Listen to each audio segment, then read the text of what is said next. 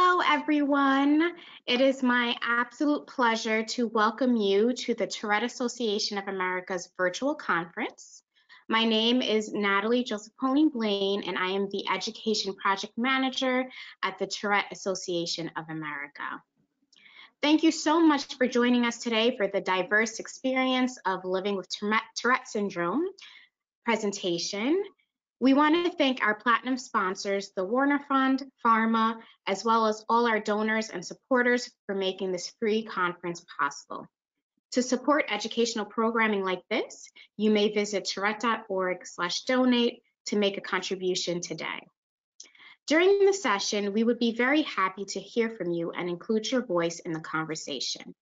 You may ask questions or share comments using the question panel on the right side of your GoToWebinar player at any time. We will collect your questions and address them during the question and answer session at the end of the presentation. It really is my pleasure to introduce our moderator and our panelists for this session. Our moderator is Dr. Emily Ricketts, and then we will hear from our wonderful panelists who will introduce themselves in a bit. Chloe Winston, Yvette Diaguiar, Michael Chichiocho, and Brian Lane. So without further ado, I'd like to thank you again so much for being here, and we'd like to start with our presentation. All right, thank you, Natalie. Okay. Well, thank you so much, everyone, for joining, and to our panelists. We are delighted to be doing this. It has been a long time coming due to the pandemic and last year's conference. So we've had some delays, but we're happy that we're able to do this. First, I'd like to say that we know that anyone can have Tourette syndrome. So Tourette syndrome affects all races, ethnicities, genders, and ages. We also know that it is a lifelong condition. And although it does fluctuate in terms of, severity over time, and may decrease, during adolescence for some, generally, it does tend to be chronic. And, during our panel, we would like to highlight the concept of intersectionality. So, this refers to how various aspects of a person's social identities unite to influence discrimination and privilege. This is, relevant to Tourette syndrome, as it can certainly intersect with other factors, including race, ethnicity, class, religion, gender, sexuality, and more. And this has implications as individuals with Tourette syndrome and other social identities may, come across additional challenges, including discrimination, stigma, added mental health burden, and this all can adversely impact health and quality of life. So now I would like to introduce our panelists in alphabetical order. So we have Michael Chichiocho, we have Yvette Diaguiar, Brian Lane, and Chloe Winston. And so now we will have each of them just introduce themselves, talk about their role with the Tourette Association of America, where they're from, and just anything interesting they would like to share about themselves. So we will start with Michael. Hi, everyone. Like she said, my name is Michael Chichiocho. I'm really happy to be here. Yeah, 23 years old, and I joined the TAA in 2014, where I was trained as a youth ambassador, and I really just fell in love with public speaking and spreading Tourette's awareness ever since. And then also in 2019, I was trained as a rising leader and really involved with the TAA. And I think just as much as I was been able to do a lot of speaking with them, I think they really helped me with my self-confidence and acceptance of Tourette's. And yeah, I just graduated from college. I just graduated from Northeastern in December, and then I'm applying for medical school at the moment in Boston. Excellent. All right, and now we'll hear from Yvette. Hi, my name's Yvette Diaguer, like they mentioned. I'm 23 years old as well, and I was also trained as a rising leader in 2019, so I've been involved with that. I went to the University of Florida for my undergraduate degrees. I got 2 of them, and I did a lot of presentations there as well about Tourette syndrome to help spread awareness, as well as I shadowed at the Motor Disorders Clinic at UF and worked with Dr. Heather Simpson, who's an occupational therapist that administers CBIT to other patients that have Tourette syndrome. So that was really interesting.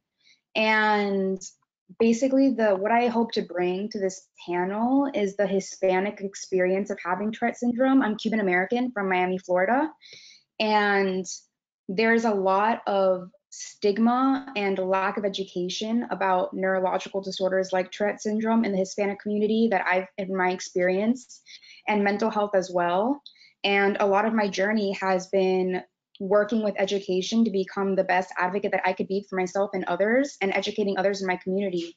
So I hope that by sharing my experiences, I can help other people out there who are in similar situations. Wonderful.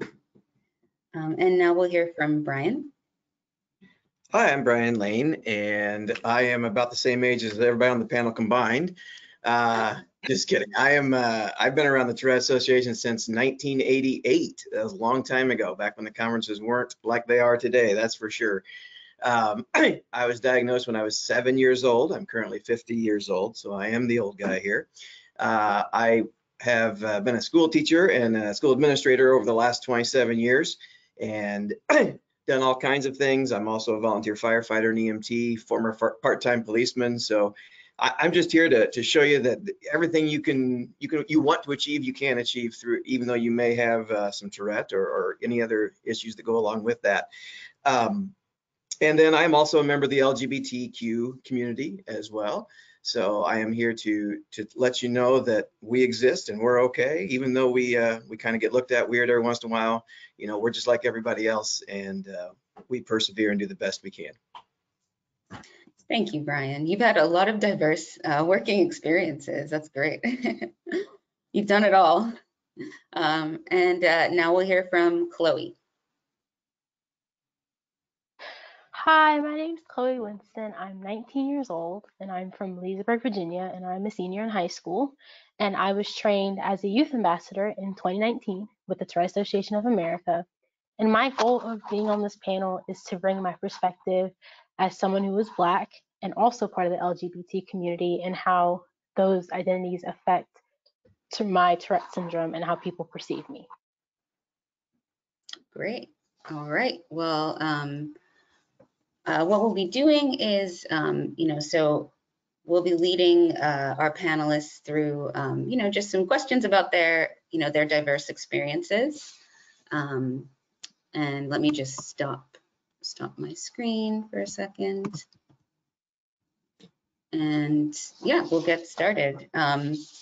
So, one of the things that, we think about as, as clinicians and researchers sometimes is just, where there may be delays in diagnosis or recognition of tics when they begin. So I guess our first question is really, what did your family or community think tics were when they first began? And so we will start with Michael. Yeah, so I think to preface, I think the best way for me to answer this is just tell a little bit about my family. So I'm Filipino American, and my family, majority of my family is still in the Philippines, but a lot of all of them, like my parents, they grew up in the Philippines and they came, for college and like in their 20s. And I think that, being raised in that environment, I had one sister, but I was the eldest. Being raised in a Filipino household, I think really shaped the way that they responded to my tics when they came up to answer the question. And, in the Philippines,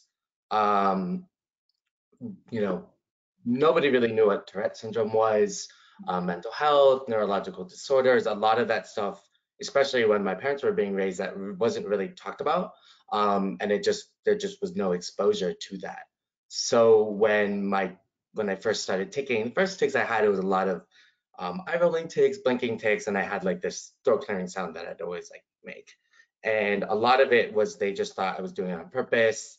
I was a pretty hyperactive kid, so they thought it was just me like misbehaving. You know, certain family members thought I was like faking it to get attention, or just to be rude, quite frankly. And that was kind of the story that my tick started around when I was 5, and that was kind of just the story for the next few years. And I think around when I was like 10, something like that, is when we went to like a doctor, just like a primary care doctor. She told me it was like allergies. A lot of people still not really being able to pinpoint it. And again, since culturally we haven't really been exposed to this, they didn't even consider the fact that it could be a neurological disorder until I was like 14. So that's something I talk about a lot because, you know, I was 5 when my symptoms first started, and it wasn't even diagnosed until I was 14. So that's a very 9 years gap without a diagnosis and without treatment or anything like that. And I do think that culture and being Filipino and that environment and what my parents were, you know, not exposed to, I think that played a big role in my upbringing. Yeah, so there was quite a long gap between when it began and when you got that diagnosis. And when did they realize that perhaps it was, you know, more than what they thought initially? Yeah, I think it was, for me, it was when, in my case, it was when my tics got more severe.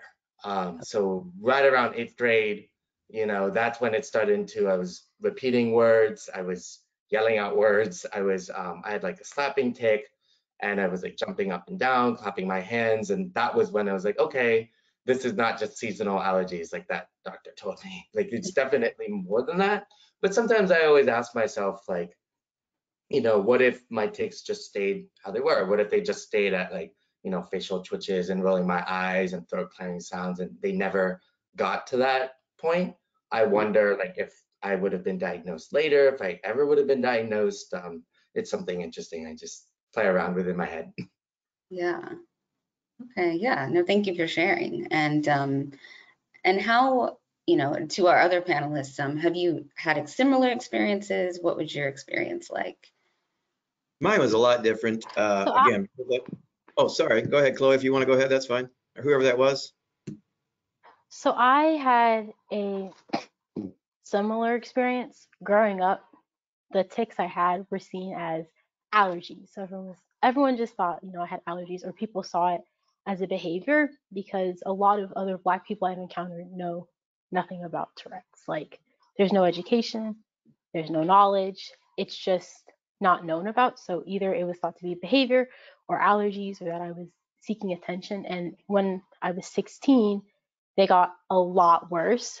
I developed coprolalia, and just my tics kind of were very exacerbated. And at that point, it was even more difficult because people around me thought it was just extra behavior, like, oh, you want attention, that's why you're starting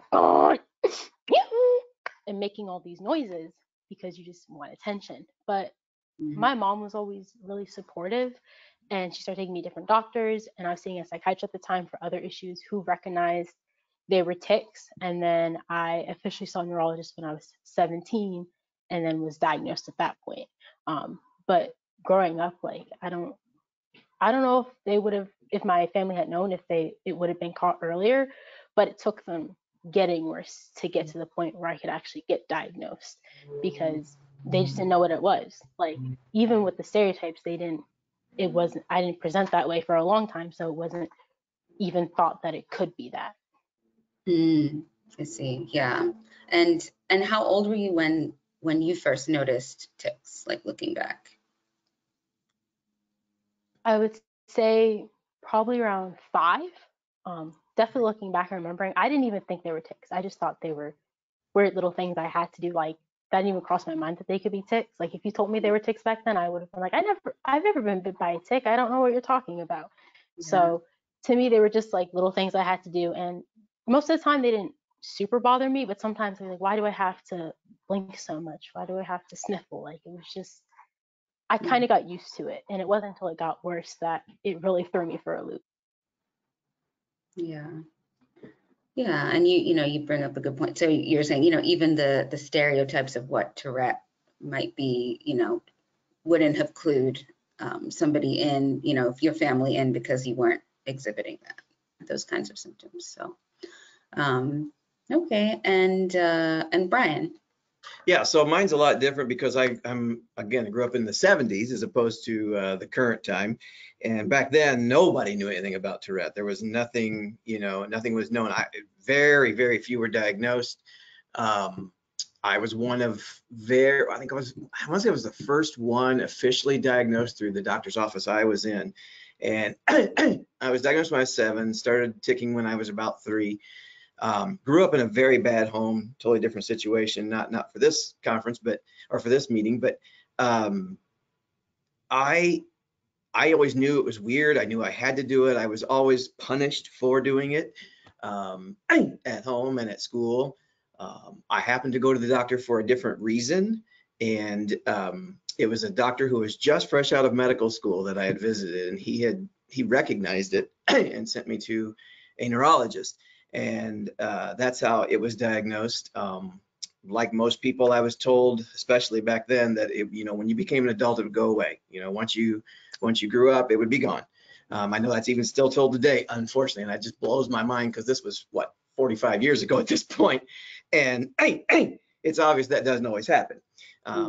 It waxes and wanes just like the rest of you, but yeah, it was just a lot different story growing up. We didn't have Brad Cohen, we didn't have the Tourette Association, nobody knew anything about that. So it's great to have that. It was one of the greatest discoveries in my life. I remember crying when I found the Tourette Association. Of course, there was no internet either, no computers, nothing like that back then. I used to dial the phone, by the way. So anyway, so it was hard. You went to the library and did your research the best you could. So yeah. As things have changed quite a bit. And how old were you? We did have cars. We were driving cars. So And how old were you when that doctor who was fresh out of medical school? Yeah, I was 7. I was 7 years old. I was taken in there for strep. And this is not, the weird thing is it has nothing to do with the strep. I know that kind of crosses over to another bridge, but he just noticed that I was blinking a lot and clearing my throat, which I still do, as you can hear. I mean, these are stuck around for as long as I have. So yeah, that's how it was. Okay, so you were 7, so it was a little bit younger. Okay, and then 7 when I was diagnosed, and I remember having my family tell me it was at age 3 that they remember when I was ticking, and I have no memories when I wasn't. So okay, all right, and Yvette. So my story is also a little different. I was diagnosed very young. My parents started noticing that I was having tics. They didn't know it was tics, but they started noticing that I was blinking a lot and coughing a lot when I was very young, like maybe 3 years old. It was strange because they thought I was always sick or had allergies. So I went to a million allergists. I was always on cough medication and nothing was working, and they were freaking out like, what could this be? And my mom had told me, it was so funny. I think that my story would have been very similar to Chloe's and Michael's if my mom hadn't seen this before I was born. But they had an Oprah special on Tourette syndrome. And my mom, when she saw that I kept on blinking and I kept on coughing, she was like, I think these are tics. Like, I think my daughter has Tourette syndrome. And no one else in my family had ever heard of that. So my grandparents were obviously freaking out. They were like, there's no way that she has this. Like, no, we don't know anybody who's had this. And in Cuba, they didn't know anybody who's had Tourette syndrome. I'm sure people there do, but it's just not diagnosed. So it was, there was a big push for me to get diagnosed by my grandparents, basically, because my mom knew that it was Tourette syndrome, but she was like, okay, I'm going to get it confirmed. So I finally got diagnosed in kindergarten. And there's another story with a neurologist that I'll bring up later in this presentation. But it was a very, I don't know, like things just kind of clicked together. it kind of was like, I don't know if it was like fate or what it is, but it just kind of clicked together that they found out that I had Tourette so young. I feel like if my mom hadn't seen that Oprah Winfrey show about Tourette syndrome, I wouldn't have been diagnosed until way later, because my Tourette's were so mild when I first started having them and didn't get bad until elementary school. So Yeah, that so was my experience. yeah, so it's so fortunate that she did catch that show, and it just speaks to the importance of continued, programs to provide awareness, just broadly to parents in general, so that they know it when they see it, Yeah.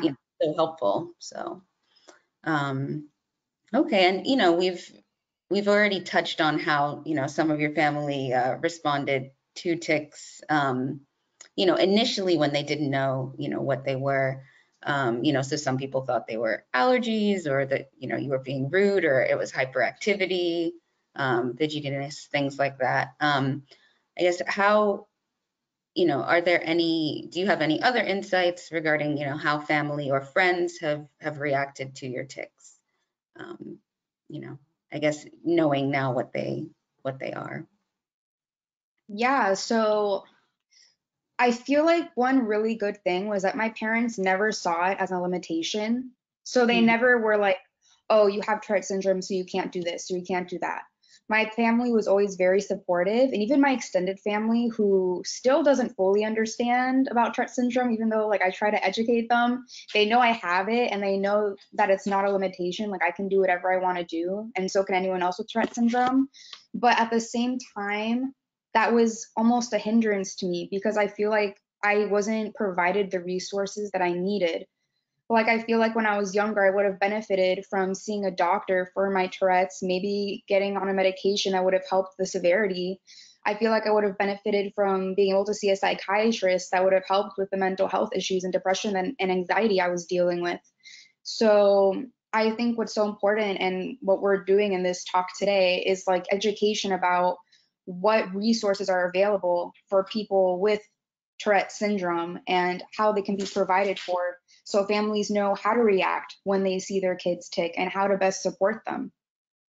Yeah, you raise a great point. So it's kind of that balance between, we want to have this, we want to make sure that people have the same expectations of individuals with Tourette syndrome as others, and at the same time, we also want to, provide, make sure we're providing treatment, resources, accommodations when needed. And so it sounds like, your parents and grandparents perhaps were just, more focused on, you can do anything and everything, and not, not really thinking about additional, areas where you could benefit from, treatment. So yeah, there just weren't the resources. I don't think that there was the same education back then. So yeah. I mean, now they realize, but back then they just weren't provided resources by the neurologist or by any other health professional. So they weren't pointed towards support groups or anything. Right. Yeah. So that it was kind of, they were not directed to the available resources at the time. Yeah. And can I comment there real quick? Yeah. Yeah, that's one of the things I've noticed, Yvette, that has changed so much, especially Emily can echo this, just being a part of the Education Advisory Board and Diversity Committee. The Tourette Association has just exploded over the last 10 to 12 years in getting information and educating people, which is awesome. I mean, in the 30 years I've been a part of this organization, it's amazing how far it's gone and how many resources there are available just in the last 10 years. And so I agree that 100%.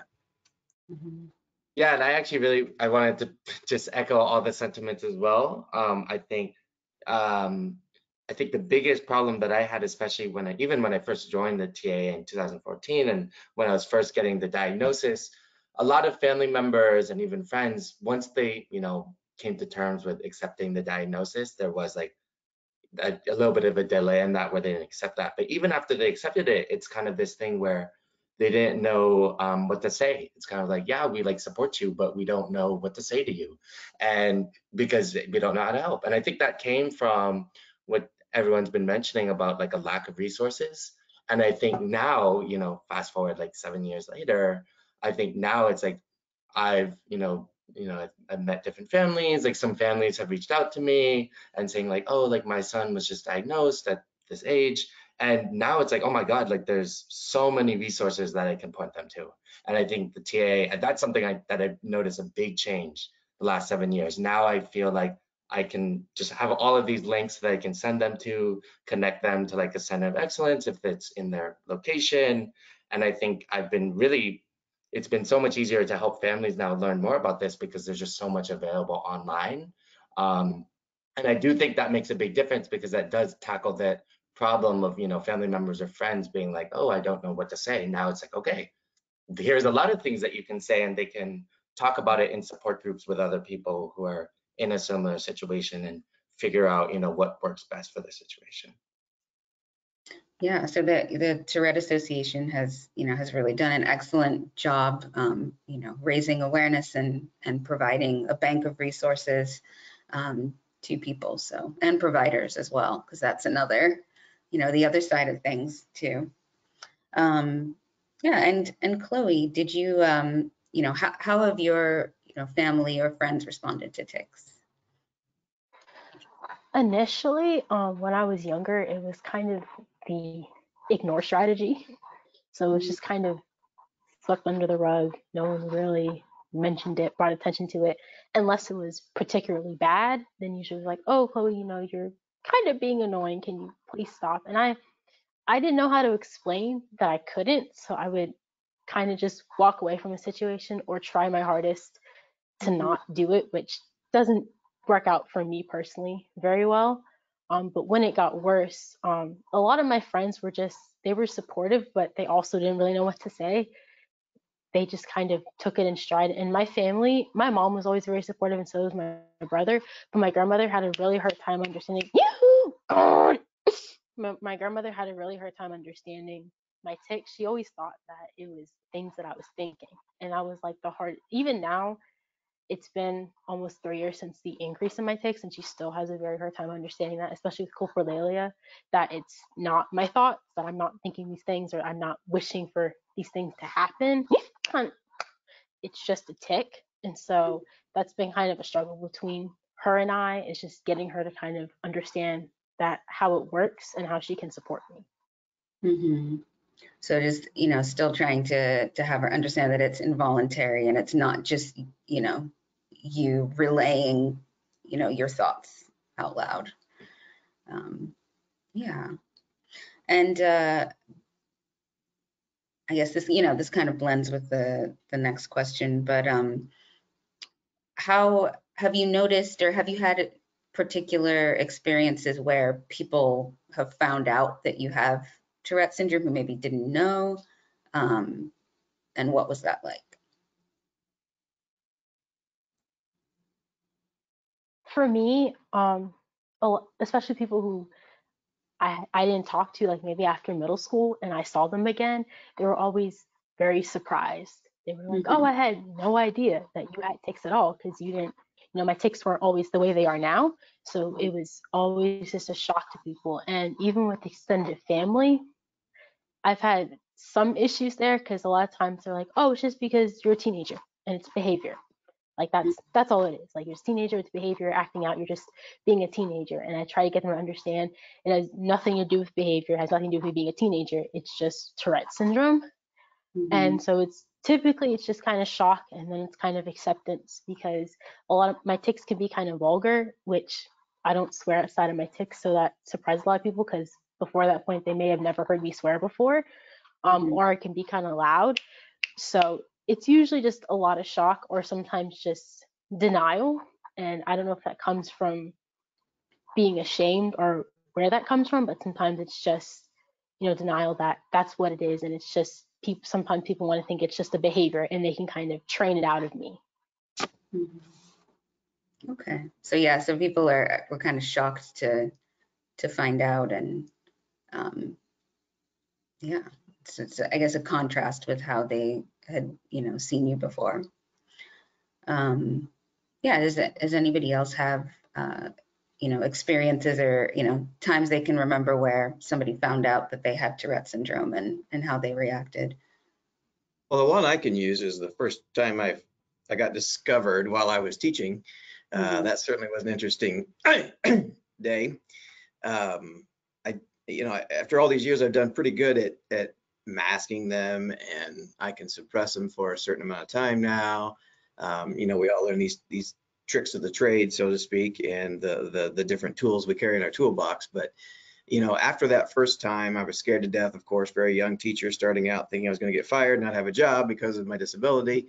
And it truly is not a disability. It is an ability in disguise that I can use to educate, people about a topic they're not really aware of. And so now, after that happened, every year I just bring it out, and right at the beginning, and we talk, and we have it's just a part of the class, just like everything else. And the greatest blessing was the first time I had a student in my room that had Tourette's. So that was a blessing and curse for him and me, but because we all know that we catch each other's tics, of course. And but it was great. He had no idea that he had Tourette, and that was, that's what I'm saying, it's one of the greatest moments of my teaching career. So being able to share that. So those are some of the, just a couple. Did you say the student didn't know that they had Tourette? No idea. Yeah, he had no, he had Tourette. And then I actually ended up obviously developing a pretty good relationship with him as a student, and then of course with his parents, because he had a lot of questions and wanted to know what was going on. I teach choir and theater, so it's a little bit different ballgame than English and math and history and social studies and stuff. But he ended up being one of my very best actors and singers throughout the years, and I'm still in touch with him. So he's in his late 30s now. So it's great that, we often look at this as a bad thing for us, but there are many wonderful things that happen because of Tourette syndrome too. Yeah, and you raise a good point about what would be called a preventative or preventive disclosure. Which is, just for the audience, so where you reveal an aspect of your, I guess, your condition or, disorder, disability before the person finds it out some other way, and this can, reduce stigma. And, did you find, I guess, once you told your class, like, how did they react? Oh, well, it got to the point, it was, tons of questions, and, the first couple of weeks it was kind of awkward, but it just became, like I said, it just became a part of me. And, I'm not saying I'm the best teacher in the world, but one of the things I try to do is establish really strong relationships with my students so that they feel safe and they feel comfortable and they know they can ask me just about anything. Because I think that's important as we're growing up, that students and young people get to ask questions, how they learn, that's how they develop their own minds and their social skills. And, lifelong learning is so important. So it got to the point where we had a while where they learned the words, they learned the things to trigger me. So if they really wanted to get me off on a tangent, they knew exactly what to do. So it was fun. We had a lot of fun with it. And when they realized they weren't gonna get in trouble for it, it was just, we would have a really good time. And I think it actually made the class more relaxed eventually and much more fun because they felt comfortable around somebody that was quote unquote different. Mm-hmm. Great. And Yvette and Michael, do you have any experiences along these lines with people finding out that you have Tourette syndrome and their response? Yeah. Or wait, do you want to go? Michael first, don't worry. Okay. Yeah, I mean, I think for me, it's really interesting, Emily, when you brought up the whole, preventative, like, disclosure. Do you say it like upfront right away, like, I have Tourette's, or do you hide it?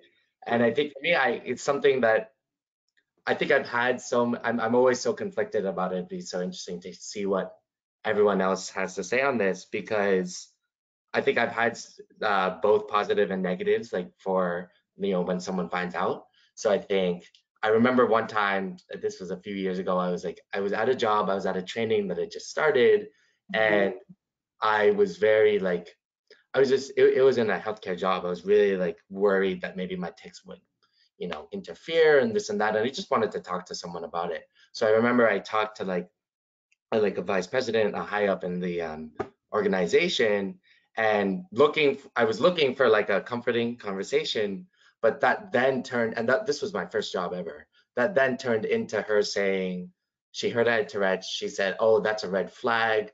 I don't know if you can do this job." And then she reported it to my supervisor. And then to me, I was a sophomore in college. It's like, oh gosh, I'm never doing that again. But, I think I did, to then bring it more positively. Like about a year and a half after that, I worked at another job and I was working in the lab. And someone found out pretty quickly right away. They noticed it and they asked. So then I told them, like, honestly, within the first few days of me working there, and I just told them up front, I have Tourette's, et cetera, et cetera. And they really kind of applauded me on it. They're like, oh, I was doing chemistry research. They're like, that's amazing that you're able to still do all these things. That they're always so supportive. They always said, Michael, if you need to step out, we'll finish whatever experiments you're doing. And yeah, I've definitely had, I mean, of course, so many more stories, but I've definitely had both experiences where someone finds out and you kind of get the whole negative, or someone finds out and I'm actually glad that I told them. So I think for me, I always go back and forth, when I meet someone, is this the first thing I tell them, or do I just wait and let them find out organically? And, it's probably something where it's not black and white, like, every situation is different, and maybe sometimes I do, sometimes I don't, but that's been my experience. Yeah, so it's kind of like you're never necessarily certain as to how how one might react if you tell them. So it's not guaranteed that if you reveal that you have Tourette syndrome that they that the person will respond in a positive way. So. And just as a teacher, I've noticed that students are a lot better than adults when it comes to accepting, and especially during the COVID time here. I walk into a grocery store and I'm looked at like I was Satan, So yeah, that is a big thing right now that people with Tourette syndrome are dealing with. Is just obviously people are afraid of COVID, and and they are not going to know that if coughing, sneezing, sniffling, throat clearing, they will not think it's a tick unless told otherwise. That's for sure. So I'd imagine that's been pretty difficult for people. Yeah. And Yvette. So same as Michael, I've had both like positive and negative experiences. Usually though, with people my own age, if I'm meeting them for the first time and they notice, I'll like let them know like, oh, by the way, I have Tourette syndrome. And I say it really casually. So I feel like usually their reactions are pretty good. I think a lot of the times you have to say it like it's no big deal.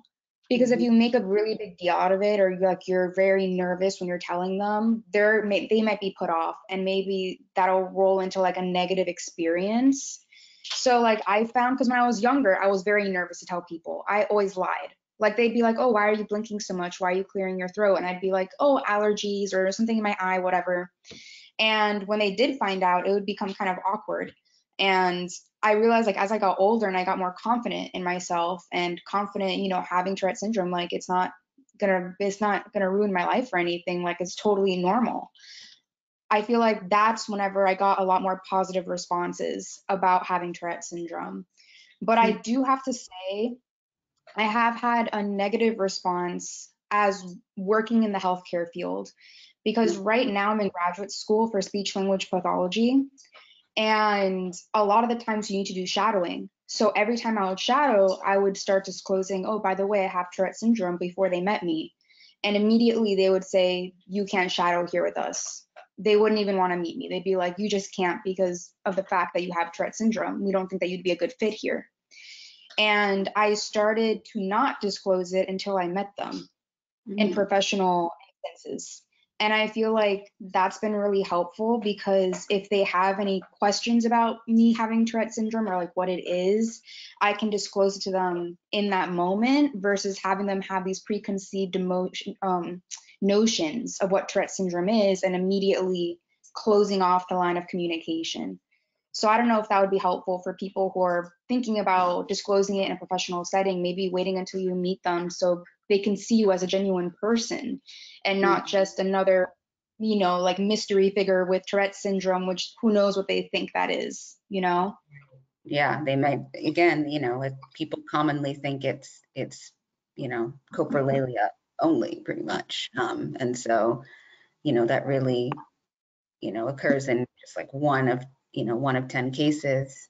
But yeah, it's just such a prevalent, misconception because of the media. So it is likely that perhaps they did think that when you told them. And, so yeah, you bring up a great point that, allowing them to just see you and, and understand who you are and, can help before revealing. So, yeah, and have any of you ever been, I guess overtly discriminated against due to tics or other aspects of your identity? It sounds like Yvette, that may fall into that area, what you describe on the job kind of discrimination. Yeah. And to like expand on that, in graduate school itself, I've been discriminated against because of wanting to get accommodations, which is something honestly new to me because I hadn't had accommodations in undergrad, even though I probably should have. I didn't know when I got involved with the Tourette Association near the middle to end of my undergraduate career. So I didn't really have the resources to go and get accommodations. I didn't know that was something that I was eligible for. And now that I do, and I'm so much more educated about it, I was thinking about getting accommodations and I got a really negative response from my graduate program. And they were saying really that even though it's legal, they need to accommodate me. They don't really know if they can in my program. And I found that really interesting considering that it is a helping profession. So you would think that they would be very understanding about helping someone who needs accommodations, but I've received kind of like a negative reaction from them. And I'm actually still working on that, getting those accommodations fulfilled by my graduate program. So that's something that I'm dealing with right now that I don't know if other people have had similar experiences, having colleges kind of discriminate against or programs discriminated against you for having Tourette syndrome, even when they're not really in a position to. So, yeah. Well, I can tell you from again, from the older person's perspective, we didn't have any of that. There were no accommodations. There was none of that kind of stuff that happened back when I was in college. I just worked with my professors the best I can. Then when I went back and got my first master's degree, luckily it was in choral conducting, so I was able to move a lot.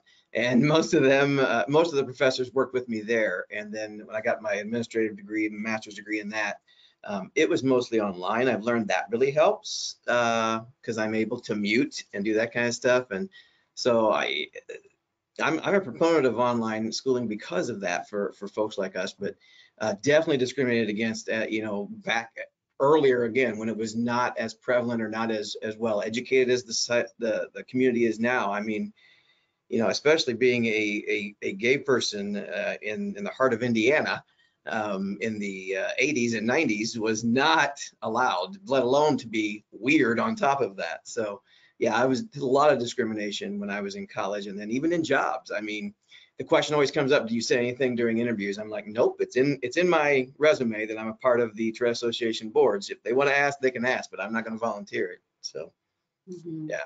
That is understandable. Yeah, I dealt with some discrimination at my school because my dream job is to be a special needs teacher with preschoolers. And so I wanted to work with the preschoolers. And before I even talked to this teacher, I disclosed I had Tourette syndrome. And she immediately told me, like, no, you can't work with us. You can't do the teacher program because of your Tourette syndrome. And at the time, I didn't know how to go about like dealing with that. So I kind of just let it go. I was like, I won't do it. It's fine. But also in the job front, when I've told jobs like right off the bat that I have it, I've never gotten a call back. So I've kind of learned that I just close it after the interview, like after I've gotten the job or towards the end of the interview, if I feel like it'll work out for me. Because sometimes I've just closed the end of the interview and they've just straight up told me, no, because of it, you're not a good fit. We don't know how to work with someone like you. And that's always really hard to hear and really hard to deal with. But also just I've dealt with discrimination going out and about into like stores and things like that on more bad tick days. I was once followed around in my local Costco, which was really hard to deal with. And it was really embarrassing as well because people were kind of just staring as I was trying to like work out the situation, explain to her, hey, I have Tourette syndrome. Yahoo!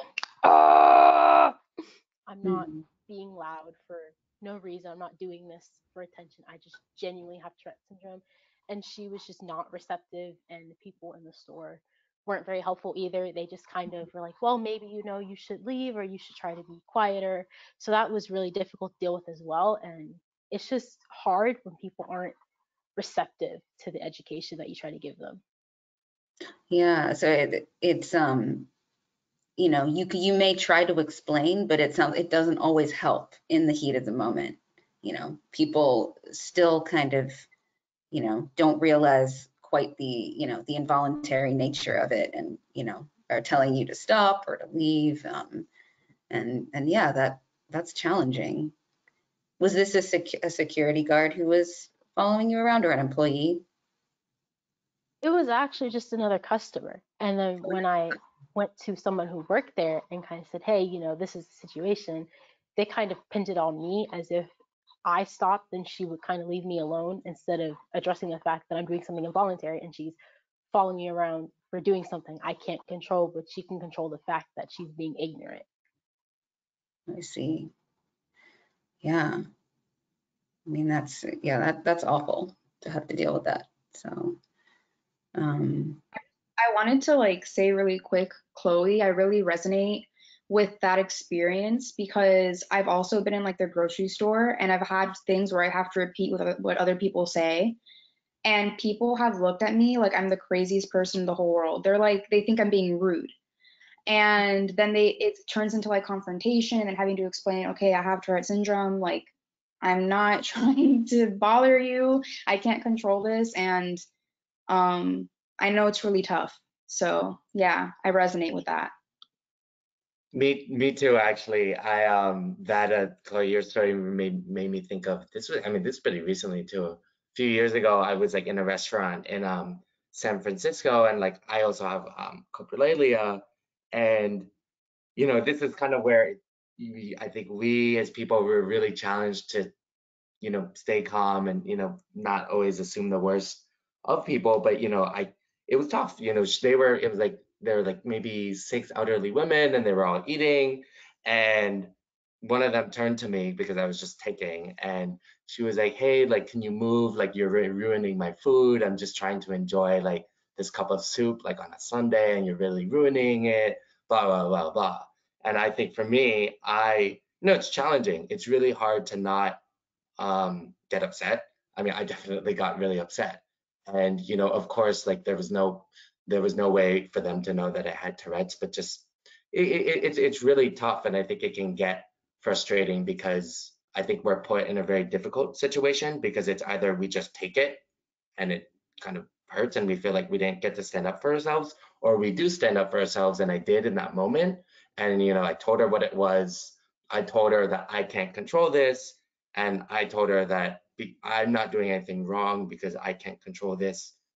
This is who I am. I'm not moving. If you have an issue with it, you can tell the waiter to move you guys to a different table because that's something you can control. I can't control this. She didn't like that very much. But again, I think it puts us in a hard position because I think every day when situations like this happen, like in the grocery store, like Yvette said, or for Chloe too, it's like we're put in this position of, do we speak up? Do we say something? Do we confront?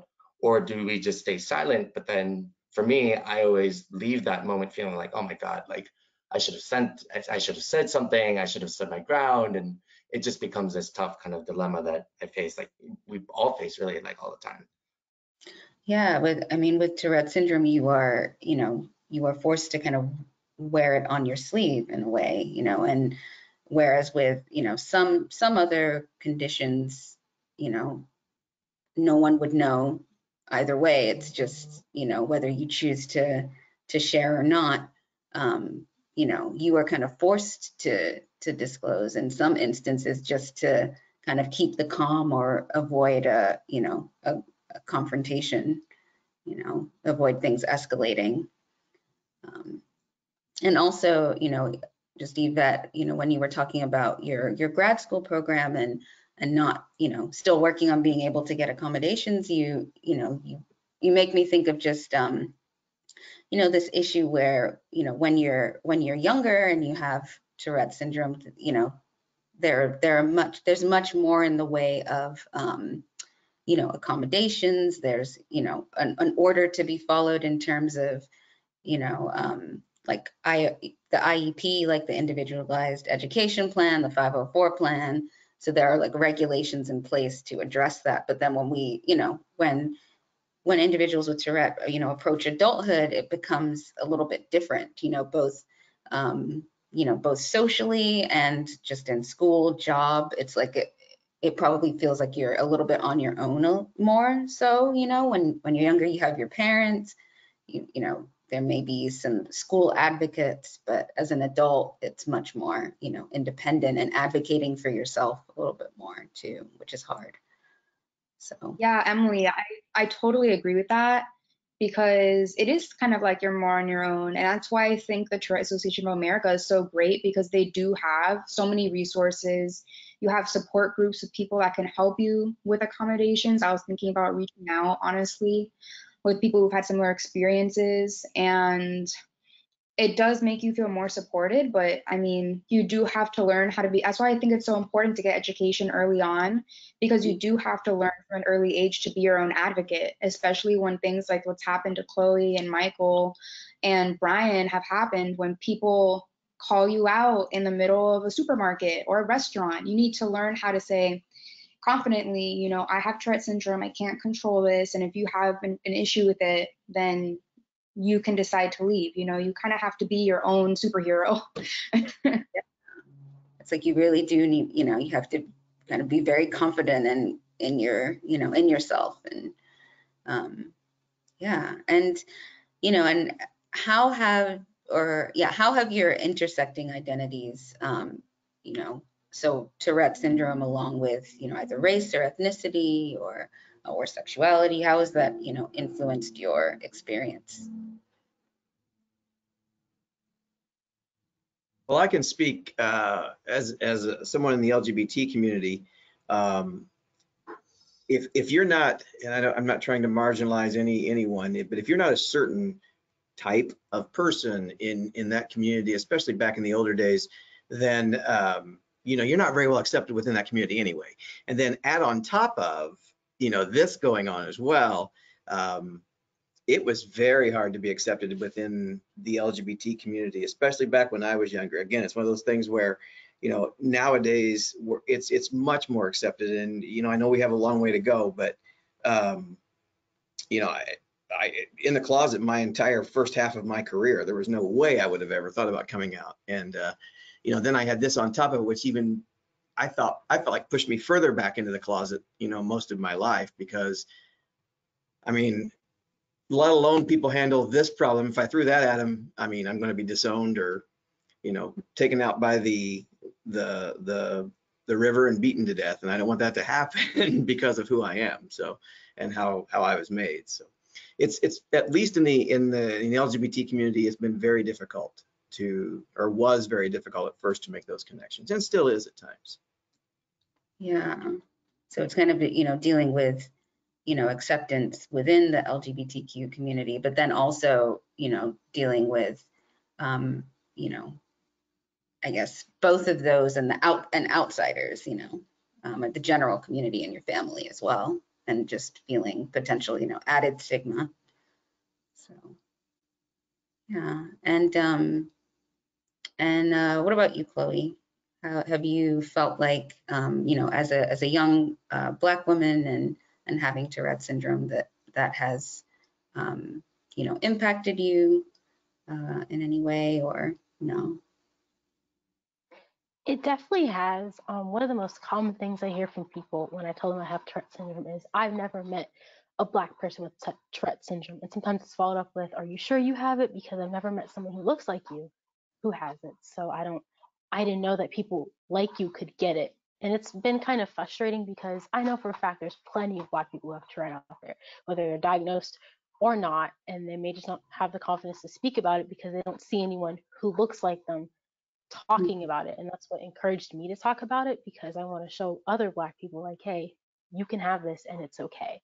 Um, And it can be frustrating to not feel like you're seen, even by people within your own community, because they don't believe that people who look like us can get it, because I've been told it's like a white person thing, or like, oh, you hang around too many white people, that's why you have it. Like, people like us don't get things like that. And it can be very alienating when you're trying to connect with people within your community and they don't accept you because of something that they view as weird or different, or something that we don't have. Mm-hmm. Yeah, so there's still just a lack of understanding that it can affect, all races, ethnicities, ages, yeah. So we still have some strides to make on that front. Yeah. And what about you, Yvette? So there's actually, Chloe, something that you said about not being accepted by your own community or being recognized by your own community, that I feel like I've experienced something very similar. And even this resonates with what you were saying, Brian, about not being accepted by the LGBTQ community when you do belong in it. I felt that way kind of with the Hispanic community, and then having mental health issues. I've recently been diagnosed with bipolar 2 disorder, and my whole life I've been struggling with anxiety and depression, and that's just not something that is talked about in the Hispanic community. It's not something that exists. I mean, if someone's is struggling with mental health issues, it's kind of brushed under the rug. Like, no one really talks about it. So I was the first one in my family, extended as well, to really be vocal about it and be open and let people know, this is what I'm struggling with. And, I could use some support in ABC way. And I just think that that's so important when you're feeling so isolated in your community. It may be uncomfortable, but I feel like you kind of have to step out of your comfort zone and really try your best to educate others about what's going on, what support do you need, etc. I think that really helps, because there just isn't a lot of knowledge, unfortunately, in the Hispanic community about mental illness or about Tourette syndrome and what that brings. Because I think, and people have seen the infographic from Tourette Association of America, it's like an iceberg. So it's like the tip of the iceberg is the tics. So you have the motor and vocal tics, but then the bottom of the iceberg is like OCD, anxiety, depression, ADHD. Like, there are so many other things that are co-occurring. And I think that's what people really need to understand. It's not just what you see. It's not just the motor and vocal tics that you see. There's so much more to it that's going on. Yeah. Yeah. So it's, we have a long way to go in terms of just increasing knowledge on what it is and what it isn't as well. So, and what has been your experience, Michael? Yeah, I think for me, actually, I really resonated with everything Yvette was saying. And I think what everyone was saying about not feeling accepted in your own community. I think that is honestly the hardest part, because I think to me, it feels ironic, so I'm Filipino American, and a lot of my friends growing up, and in college too, but especially in high school, I was having a hard time with a lot of my peers, and they were all in the Asian community. And it's interesting, earlier I had touched on how the lack of understanding, in the Philippines of neurological disorders, mental health, disabilities, that kind of does extend to a lot of other like cultures, and especially other Asian cultures as well. And I think there's also culturally, like, parents don't really, talk to kids about like emotions in that way. And what was very interesting is not only did I was experiencing a lot of misunderstanding, like kind of with my family, but because a lot of my friends who are Asian American were also raised in that environment where neurological disorders didn't exist, mental health wasn't a thing, disabilities don't exist, they also kind of adopted that same mindset culturally that my family had. So I think what was really difficult for me in high school is kind of everywhere I went, I was just misunderstood. I go home and I'm kind of dealing with all of this with my family and trying to work it out with them. And then I go to my friends, and even to my friends' families' houses, it's the same thing. And it's kind of like there's no escape. And I remember something I really resonated with what Yvette was saying is like, I really had to learn to be very vocal. And, some people didn't like that, but everyone came around, but sometimes, I had to be very vocal and very upfront about this is what Tourette syndrome is. Like if you guys are telling me this is not real and this and that, like, you need to check your facts, do the research, look online. And I did have to have hard conversations with friends and families who are also Asian. And it was kind of like I was going through this, it was deja vu. It was like I was going through the same thing with my family, but now all of my friends' families as well. And, a lot of them, they all did come around. And, as everybody was exposed to me longer, they understood that. But I think it's really interesting because I think um, my culture being Filipino really influenced the way I perceived myself. I think because it just seemed like every single time like something with my tics happened, it was just this whole scene. And I think I really internalized from a young age that I was just always causing problems. Even though I couldn't control it, I was causing issues. People didn't understand. People were fighting. People were arguing. So I think for me, like because of the cultural environment I was in, I really internalized myself to always like blame myself for certain things that was happening. And that's something that I'm learning to unlearn now. But yeah, I think culture played a big role in that for me. Yeah, so you learn to, self-advocate and basically, be your own, advocate in that way.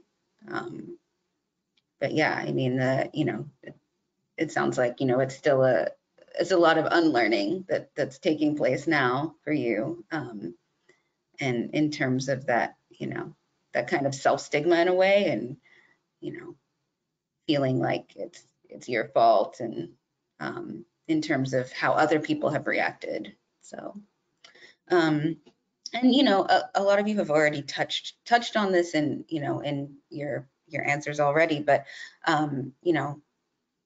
does anybody have any other or additional experiences in terms of negative interactions with institutional systems? So school, like medical or healthcare professionals, law enforcement, religious institutions, security, kinds of places. So Yeah, I brought this up, mentioned it earlier.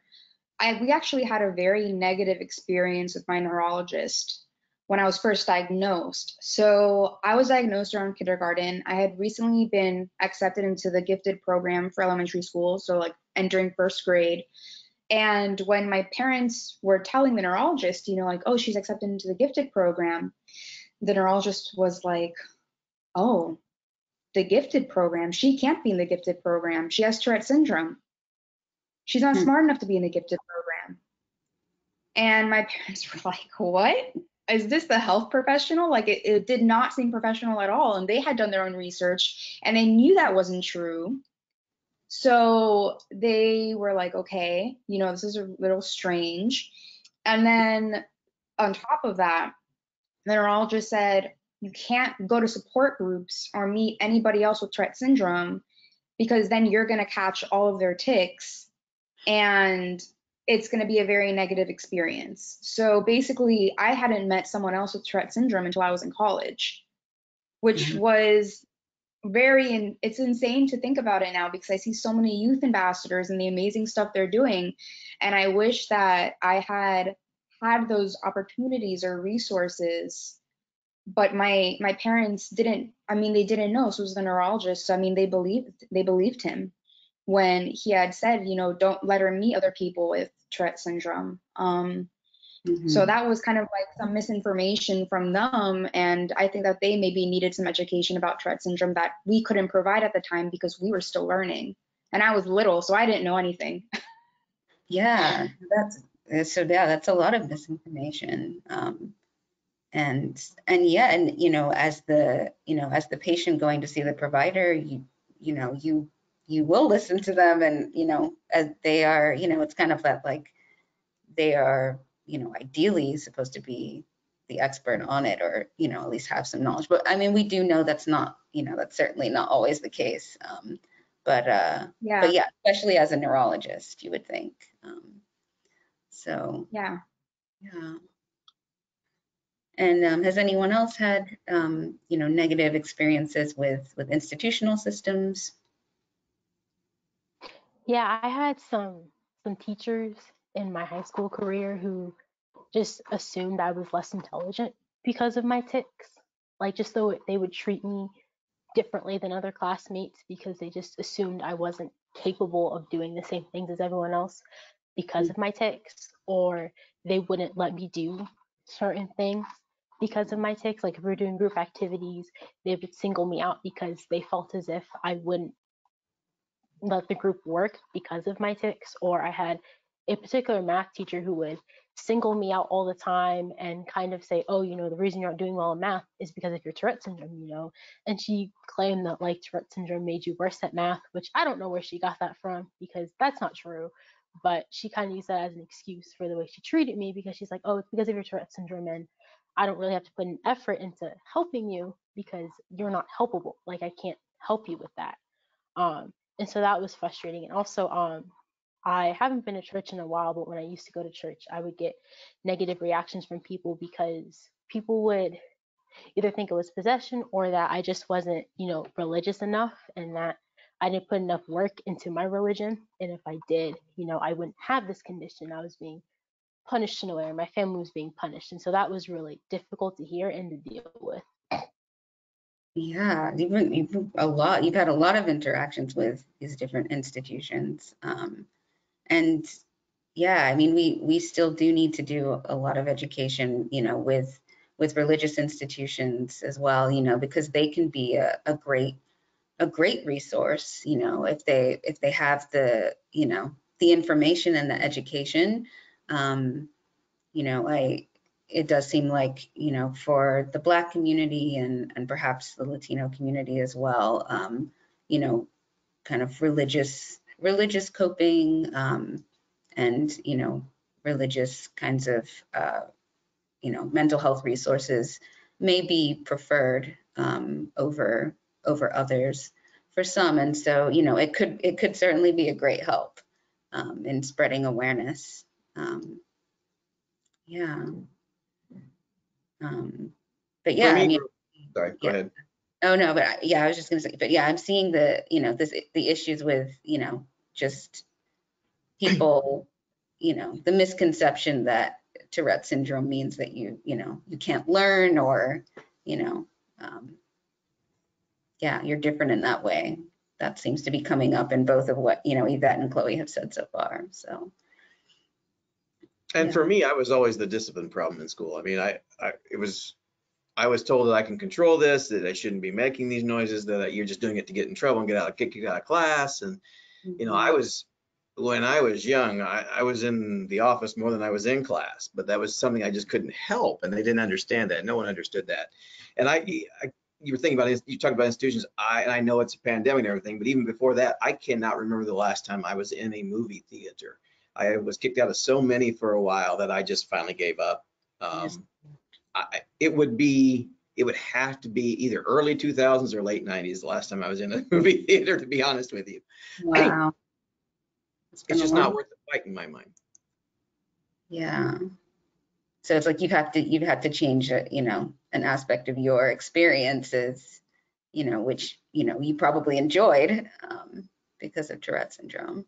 Well, I'm a firm believer of choose your battles. For me, that's just not worth a battle for me to fight. First of all, it's always expensive to go to the movie theater anyway. So instead of spending $25 on a bucket of popcorn, I'll go buy a box of microwave popcorn and enjoy it later. So that's the way I look at it. Yeah, that's true. And none of us have gone for the past year. So that's kind of how it is. A lot is coming straight to the streaming platforms. So, yeah. And Michael, what's your experience been like?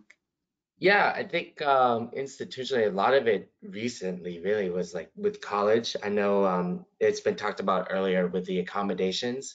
I think testing accommodations, that's something that's been really tough to get, I think. So my school is already ahead of a lot of schools in which it does have a disability resource center, which is already good. I've known of schools that don't even have that yet. But I think what was really tough is I've had teachers who, I mean, first of all, there's a lot of extra work that we have to do. And I think you brought it up, Emily, you made a good point where in high school, I think you have like a whole, a lot of staff and like parents to really help with getting all of your accommodations, your paperwork, your documentation. In college, for me, it was really a lot of it was like I still had help, but it was much more me driving the process, and it's a lot to do, you know, just Uh-huh. just to shed light on the process, to just for every single test that I wanted to take, I wanted to take it like, you know, in a separate room. Because I find that when I'm taking tests around other people, 50% of my attention is going to worrying about like, oh my God, are they like looking at my ticks? Is my tick gonna impact someone else's test? Like, am I gonna disturb someone else? And honestly, by the time that I'm even looking at my like test, 30 minutes has passed because I'm like so worried about everything else around me. So it's really important to have that special room. But just to get that special room, like our university required me to fill out like several paperwork for every single test to say specifically when I had to get it signed off, you know, all these hoops. I had to get the teachers to send it the test early. And I ran into a lot of problems where teachers didn't want to put in extra work. They didn't want to send the test somewhere else. They didn't want to have to pick it up, or they didn't want to have to make a different version so I could take it like elsewhere. And there were times where I just, even though I legally have the accommodations, I was basically, it's not that I was told not to, but it was so inconvenient to use my accommodations that I ended up not, which is just kind of frustrating at times, I think. And like Brian said, like sometimes it's just a battle that I didn't feel like fighting. It's kind of sad because in my opinion, it's a battle that I should be fighting. It is my right to have these accommodations, but sometimes it's like, honestly, if I'm going to spend 2 hours to go to meetings and write letters and emails to fight me taking a test in a specific room, I may as well put that extra time to just studying for the exam. And it kind of is frustrating that the institutions put us in that situation, especially since my institution is already supposed to be like ahead of the curve for disability resources. So, you know, definitely that's just one example. Colleges that can be very difficult. Yeah, and you would have to kind of make these arrangements for each class, it sounds like each Every class. quiz, every test, every class, you know, every teacher has their own, you know, way of doing it. And you know, it should be the school and the teachers accommodating to us, but it ends up becoming the student accommodating to the teacher and making it easier for the teacher to accommodate us, which just, if you ask me, doesn't make sense. Yeah, that sounds exhausting, having to deal with that. So yeah, and I think it would be, you know, helpful to, you know, in closing, if each of you could share your biggest challenge surrounding managing Tourette syndrome. So let's see, who wants to jump in? Yeah. Oh, go ahead. Or no, don't worry, Brian. You can go. Oh, just for me, it's still just the day to day. You get worn out, you get tired, you still don't sleep very well. Even after all these years for me, I still have to pull off the road sometimes when I'm driving just to get through ticks. It's just the daily grind. While it's become a part of my life so much that I've never really known anything else. It's just the hardest challenge for me is just to try to keep as positive as I can. And I work very hard at that by getting myself surrounded by a good support system of friends. And I have a service dog who you saw in the middle of the video there. I apologize. He was all about wanting to be up in my face that time. But, you know, we persevere and we do the best we can. But that's the biggest challenge for me, is just the day-to-day issues of trying to say a sentence sometime and you can't say it, you know? So that for me, that would be where it is. Yeah. Thank you. And Yvette, go ahead. So Brian, I like how you said that it is difficult to stay positive, and that's something that's so important, because for me, like, I feel like my biggest challenge has been dealing with my mental health alongside Tourette's. So dealing with depression and anxiety and my first suicidal thoughts and having to deal with that with my family, I feel like it's been very, very difficult to see that there's like light at the end of the tunnel. But I think it's so important that people remember that it does get better. Your takes may not get better, but your mindset can get better. And I just think that that is what's super, super important. Just changing the way that you perceive and think about your tics and its experience as part of your life. Mm-hmm. So for you, it seems like having an additional condition can be, is a challenge as well. And just, staying positive is really important too. And Chloe.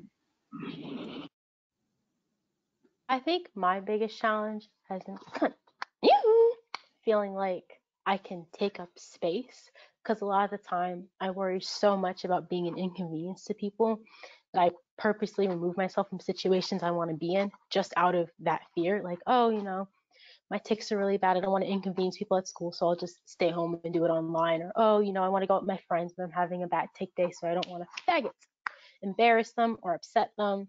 So I'm just not going to go, and learning to be a little more unapologetic about my tics and not letting people's stares scare me or letting what people think, stop me from doing things I want to do. Yeah, so kind of battling that like kind of social avoidance, it sounds like, and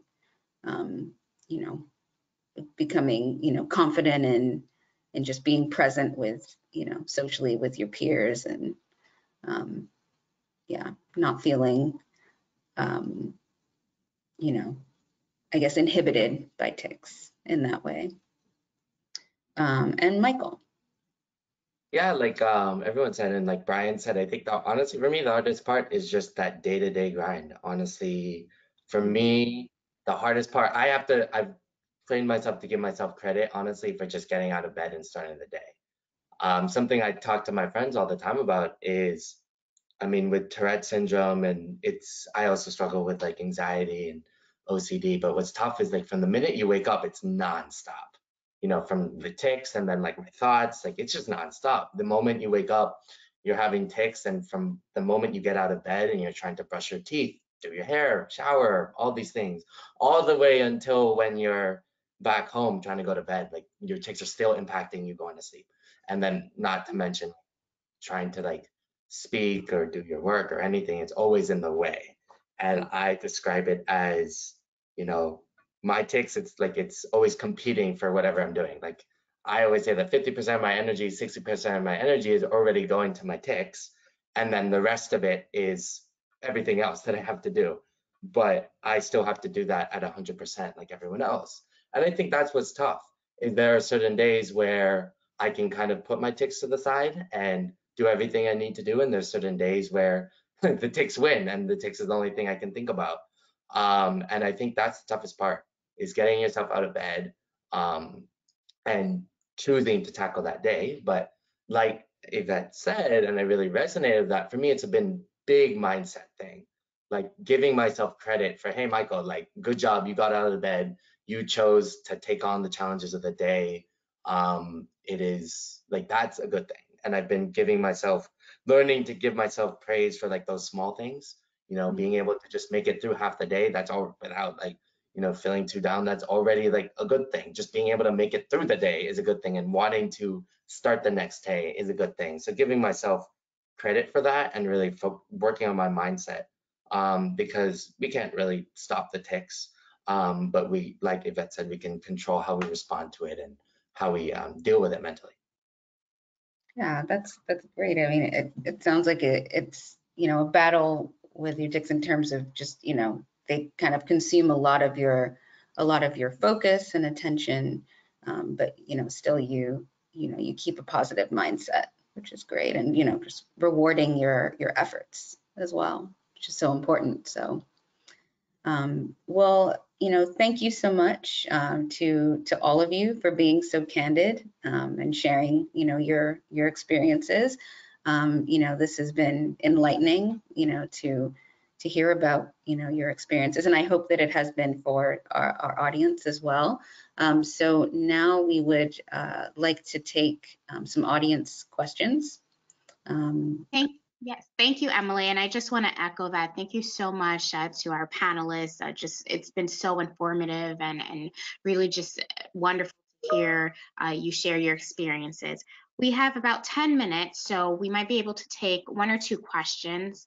The first question that I have is, can you please ask them if they're open to discuss how Tourette syndrome affects their romantic relationships? Well, I can tell you for me, I don't have any. So there you go. How about that? That makes it easy for me.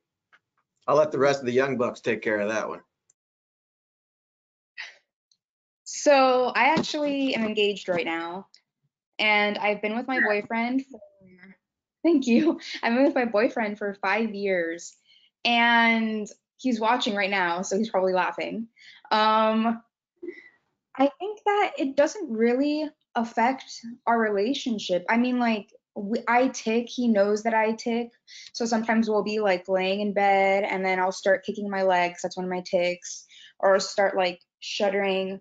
That's another one of my ticks. And he's really used to it now. I think the biggest thing was introducing it when we first started dating. So, like, I waited like a date in before I said, oh, by the way, I have Tourette syndrome. And at first, he actually didn't believe that I had it. And I got kind of offended. I remember I was thinking, oh my God, how could he think I don't, why would I lie about that? But eventually, like after like a day or two, he realized, oh my God, I made a mistake. And he apologized and was like, I'm really sorry for saying, like, not believing that you had it, you know, like, I just explain it to me.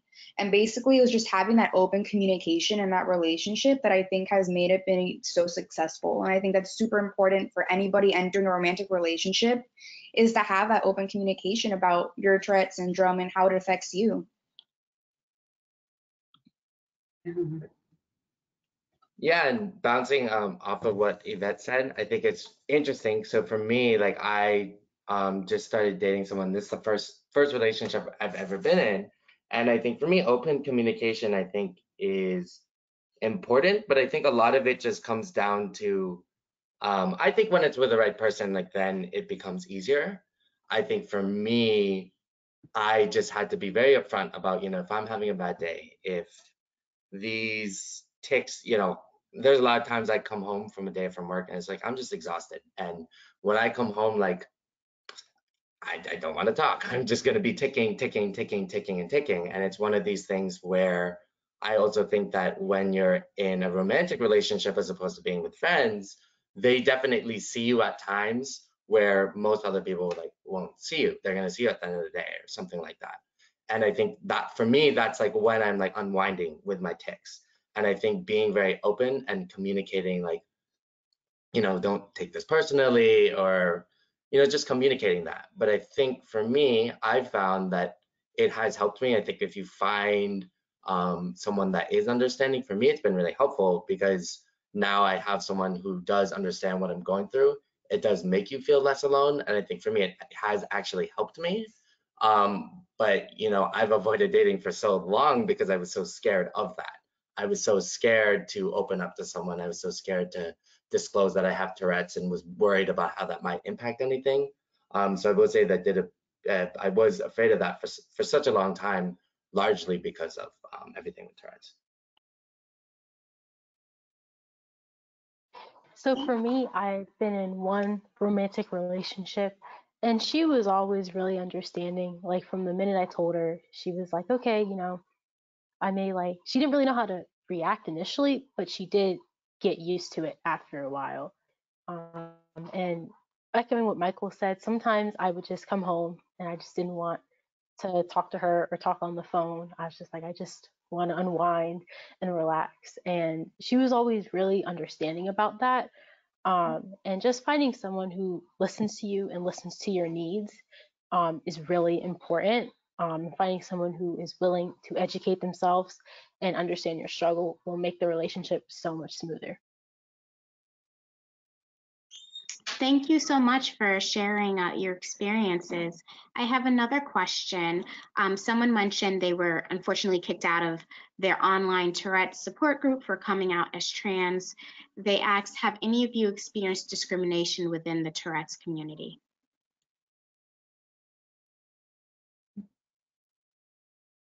I haven't. I know there are some who obviously have an issue with it. There are some I work with here every day that have an issue with it, teachers, and I have a very, very religious principle. But, you know, I am who I am, and I'm not going to change who I am to accommodate someone else. I can't change that, just like I can't stop ticking. I can't change that part of my life. I didn't wake up one day like anybody else and say, okay, this is what it's going to be. So that's unfortunate you were kicked out. That breaks my heart, actually. So, but yeah, I've actually experienced a lot of more embrace, I think, from the Tourette community, because we all know what it's like to be different in this world.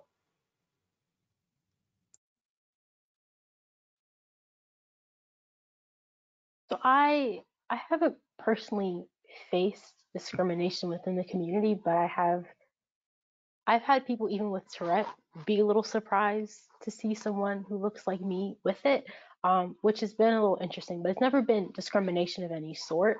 It's just been surprise. But I do think it's really sad to face discrimination within your own community, because you would think those are the people who would understand and would be sympathetic. So my heart does go out to you, because I think that is a really awful situation, and I hope you can find another support group that will accept you for who you are.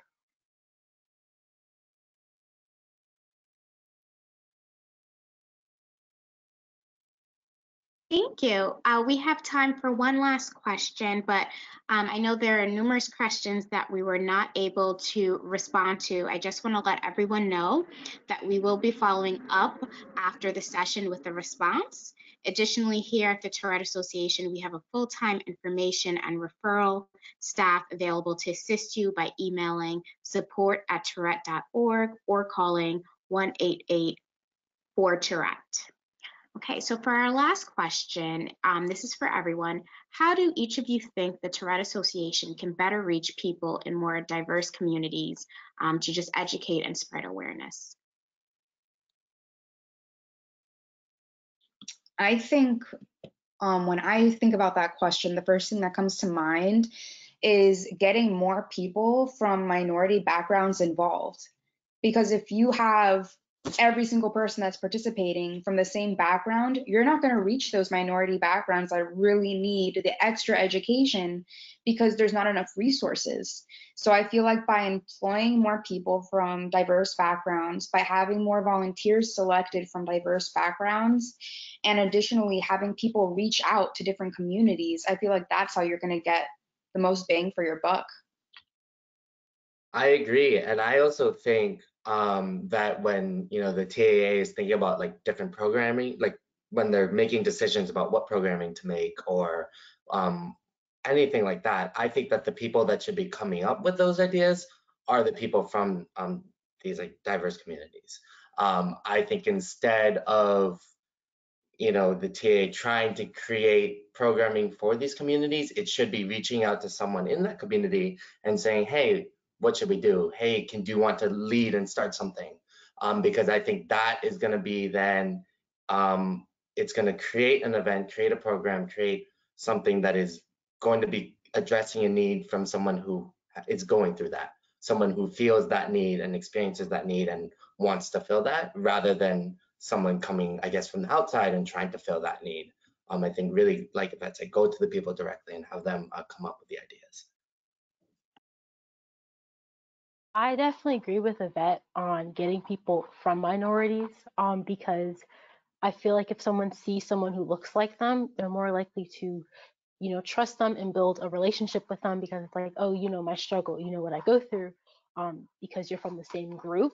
And I also agree with Michael on getting people from those minorities to make those programs, because you come from a place of understanding what type of outreach will work best for these groups. So I think those are both really good ideas.